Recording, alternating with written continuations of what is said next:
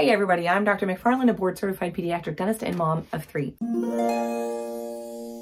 I'm active on social media and I get the question a lot about the kids ages 2+ that parents see on toothpaste. And they're going to buy fluoridated toothpaste like Hello, like Tasty Paste, 2 ones with great flavors for kids that I really recommend. But they go to buy these and it's for their baby because the American Academy of Pediatric Dentistry does recommend that a child use a grain of rice-sized amount of fluoride toothpaste from the time their first tooth comes in, around 6 months of age, until they turn 3, at which time you would switch to a pea-sized amount of fluoride toothpaste. I can show you some images of what those amounts look like here, but they hear that recommendation, grain of rice-sized amount of fluoride toothpaste, they go to pick up fluoride toothpaste, and then they're gonna freak out because they see, wait, it says ages 2+, and so they don't buy it. They'll get something like a training paste. So why do companies do this? If we know that the recommendation of the AAPD is age 2 and under uses a grain of rice-sized amount. Well, this recommendation actually changed in 2014. So the policy on the use of fluoride was updated in 2014 to include now children age 2 and under using fluoride toothpaste. Before that, it was that children aged 0 to 2 did not use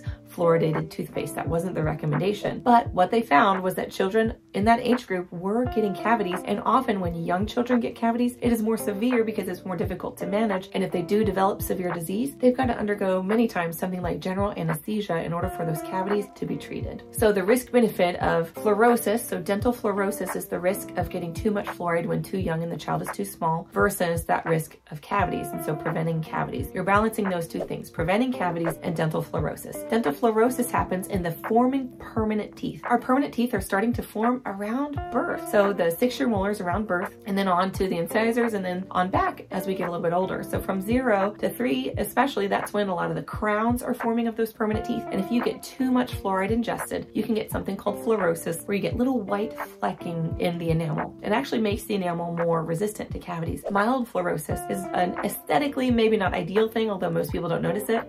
I have it, but it dramatically decreases your cavity risk. I never had a cavity until my 3rd pregnancy and a bad coffee habit. The worry is more than that. You get to moderate or severe fluorosis with people who have like contaminated well water. You'll see studies out of China where we first discovered the benefit of fluoride, well water in Colorado, places with naturally way too high amounts of fluoride that people are ingesting in their water, getting huge amounts of it. You can get severe fluorosis that weakens the enamel. You get brown spots. That's what we want to avoid, but that is not a risk with the recommended amounts. That's why they recommend the amounts they do in our water and in our toothpaste. You are not going to get severe fluorosis from just those things. And what your dentist is going to do, because you've established a dental home by your child's 1st birthday, also an AAPD recommendation, get your child to the dentist early so that they can guide you based on your unique family situation, where you live. They can have you test your well water for the amount of fluoride if you live in a mountainous region. They're going to look at overall fluoride exposure and then decide what amount of toothpaste you should use, fluoride supplements you should receive, and any number of things. So we're trying to help you maximize the cavity preventive effect and minimize the risk of dental fluorosis happening.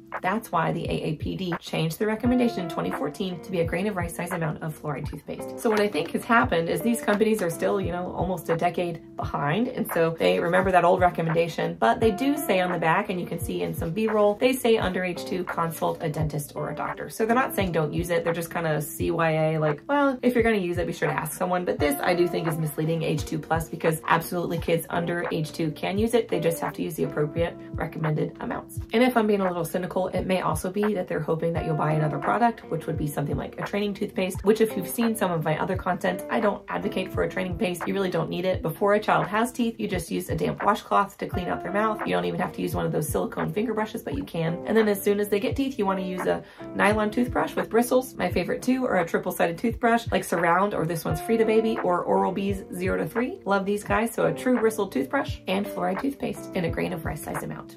If you got more questions, let me know in the comments. If this was helpful, be sure to like and subscribe, and you can check out the video YouTube wants you to see next.